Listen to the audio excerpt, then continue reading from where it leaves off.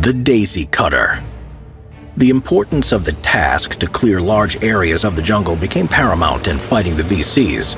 After the unsuccessful venture with the tree crushers, the U.S. Air Force provided the Army with a new solution to clear large areas of jungle, primarily for purposes of creating helicopter landing zones and artillery emplacement sites. It was quite smaller and simpler in operation.